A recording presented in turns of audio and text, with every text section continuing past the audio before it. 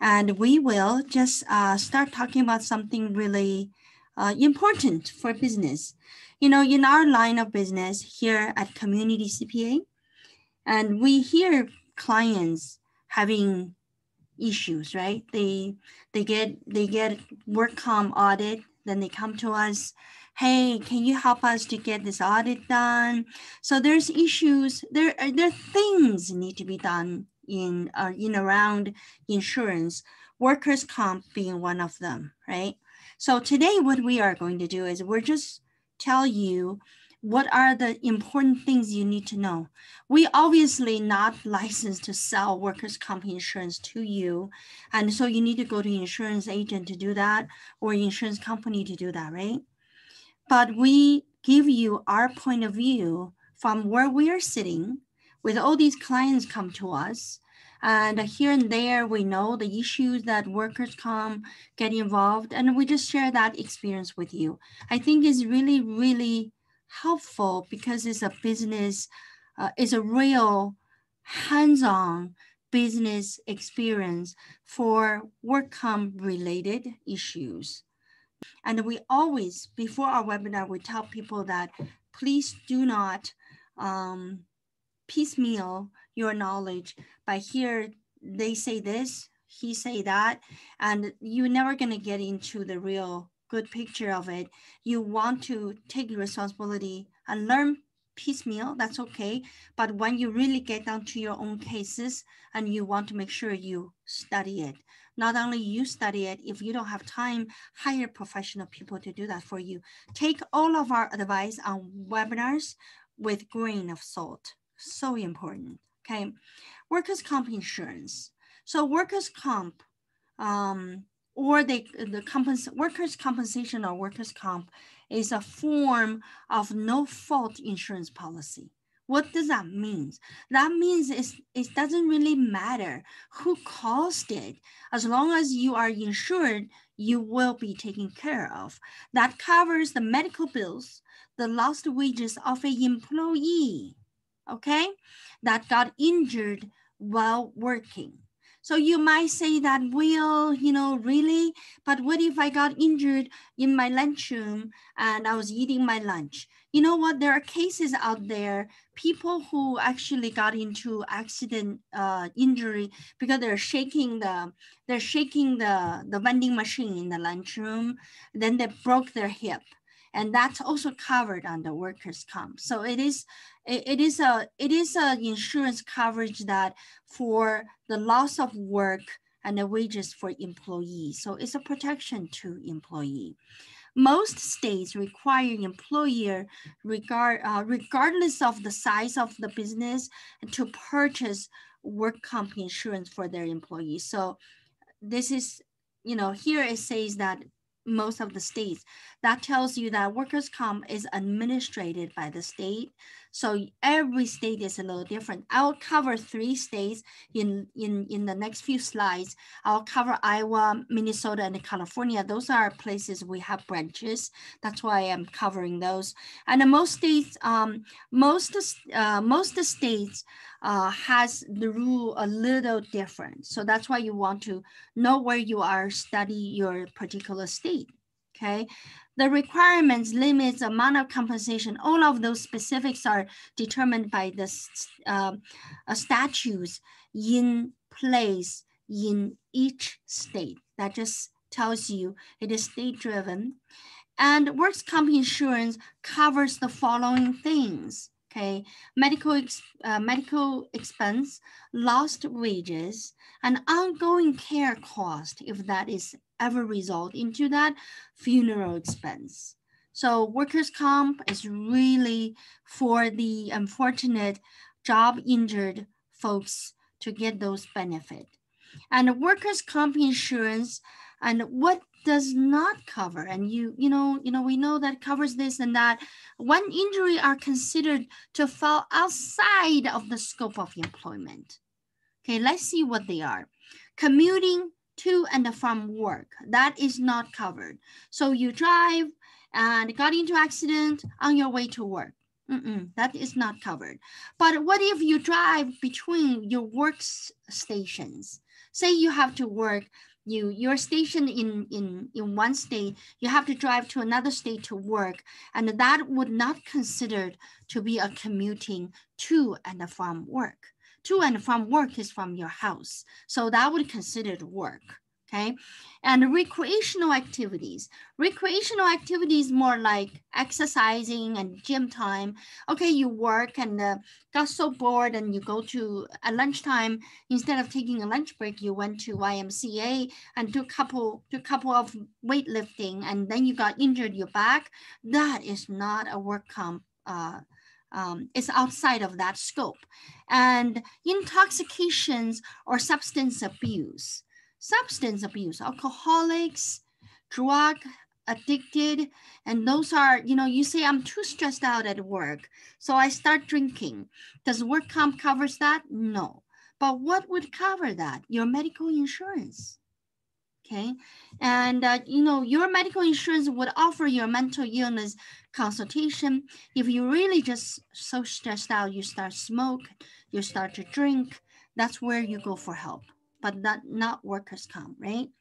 Exception might apply, depends on the limit of coverage. Of course, there are exceptions, and I just give you example of the gentleman and who is in the lunchroom and they're taking lunch break. But the lunchroom has a vending machine. So his quarter stuck in there. So he started shaking the vending machine, then broke his own hip. And that went to court, is actually awarded with compensation. So workers' comp worked in that case. So whenever in doubt, you can always ask professionals, ask attorney to see whether those would be covered by the workers' comp, right? Cost of workers' comp insurance. This is what workers' comp is not something the employee would pay for. It is always employer, the bosses, the owner's expense for business. So if you are a small business owner and it is so much to your benefit to buy that workers' comp just in case your worker got injured, then you don't become liable personally for the well-being of the other person, right? So but let's talk about the cost of workers' comp.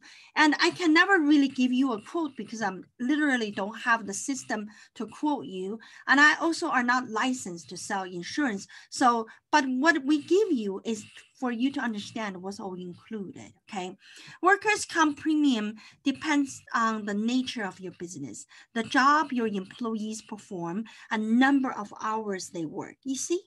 It depends on your business. If you're a CPA firm, that's different from drywalling, to putting up drywall kind of company. And if your employee and doing desk work is different from the one who are climbing high and to do the roofing, right?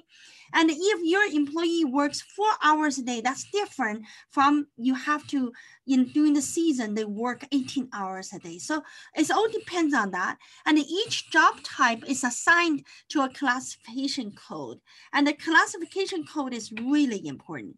Let's say, for example, in a CPA firm kind of setting, and you would have 2 classes in general. One of the classes will be the one that travels a lot.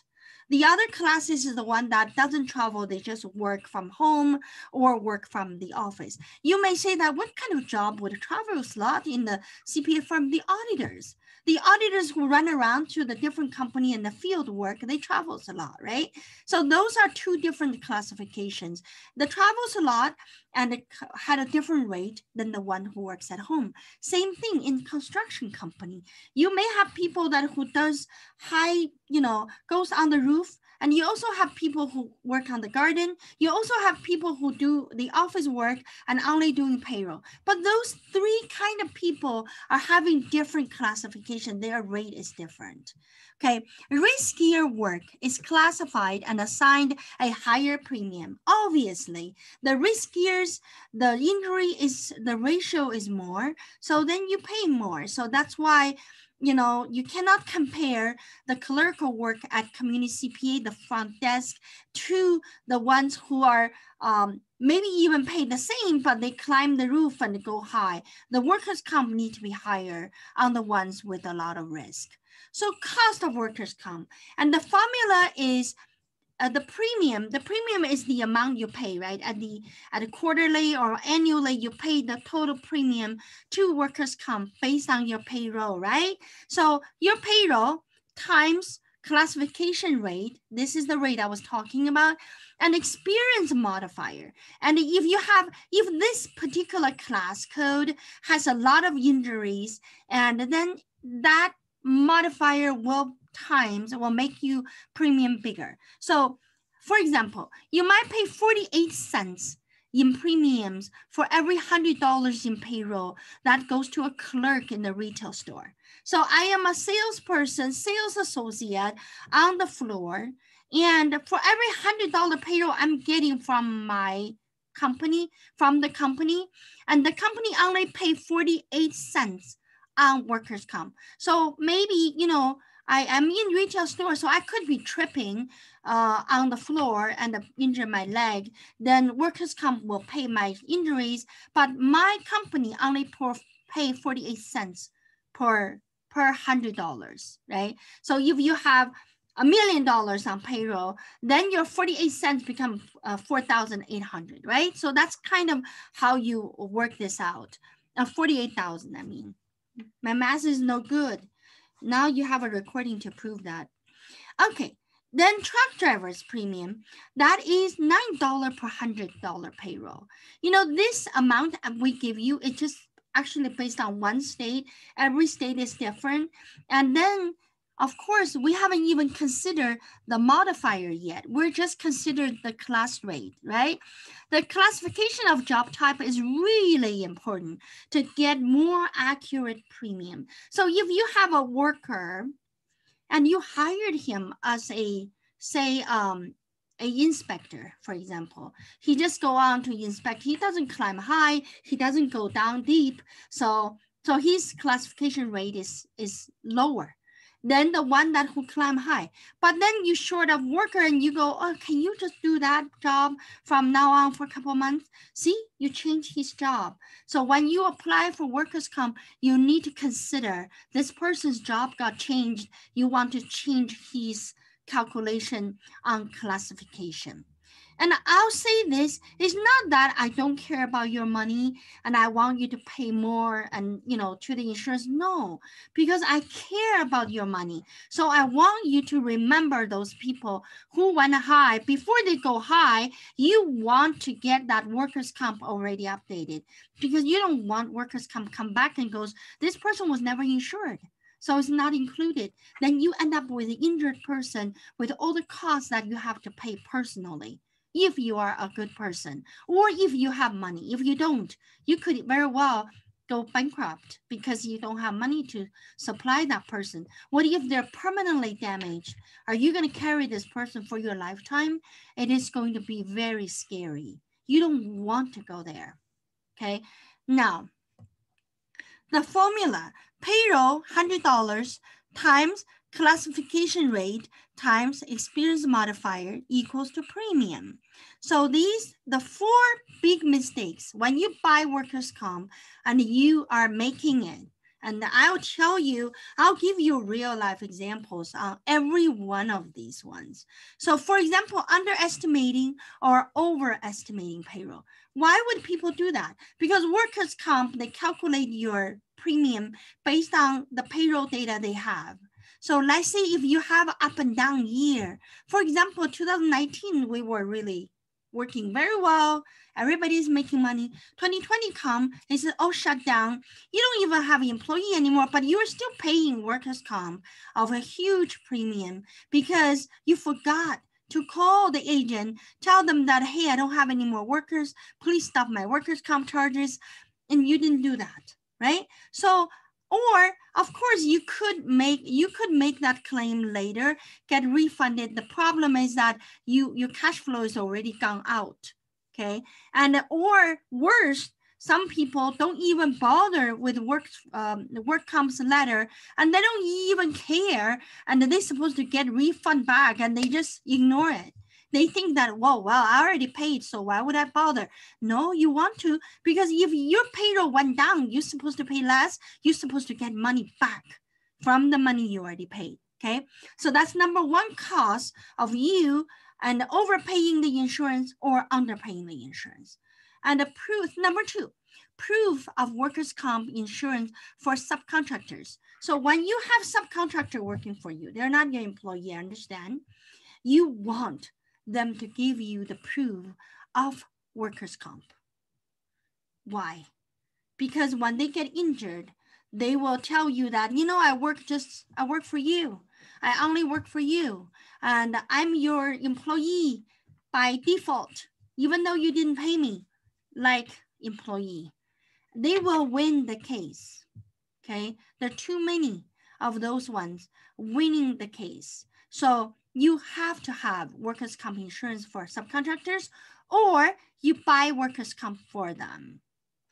Okay, so that is number two. Number three, poor workers' comp claims management result in higher experience modifier. What does that mean? That means that when you have a claim, you just let it go. You are like, too much trouble. Don't want to hire attorney. CPA is useless. I just gonna do it myself. You know, what can I do? Oh, well, you know, maybe he's injured here, maybe not, I don't know. And you're just not taking a proactive approach to handle your cases. If you have a poor management style and you don't care about those claims, you let the claim dive into your policy, you will have a huge modifier. You will have 3-4 times of premium. You know, other people would not pay that, but you do because you have high claims. So you really want, you know, my position is that, you know, I'm of course also a business owner, and I also take care of so many business owners, and I also take care of so many employees of those business owners, right? And you know what we wanted is we want our business owner to pay the most accurate workers' compensation premiums possible.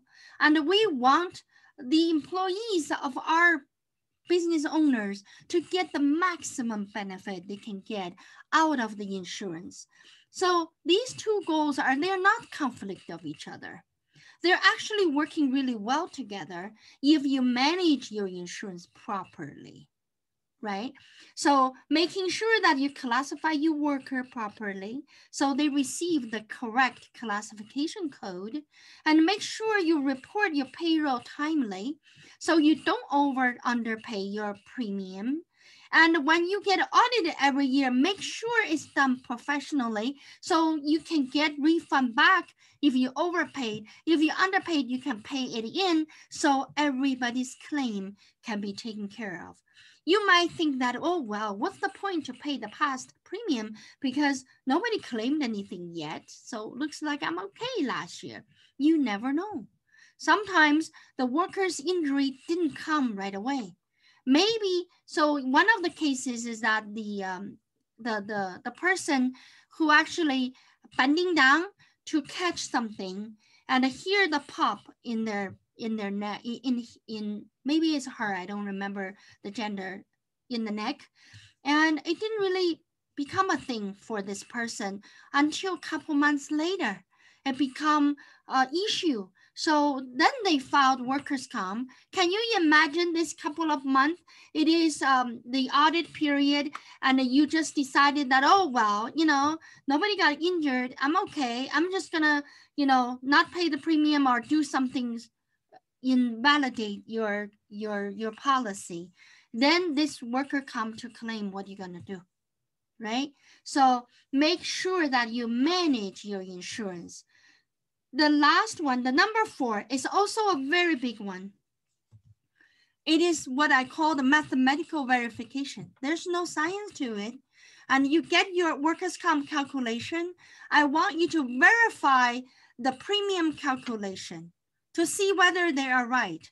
I'll tell you that we are doing the work for our client.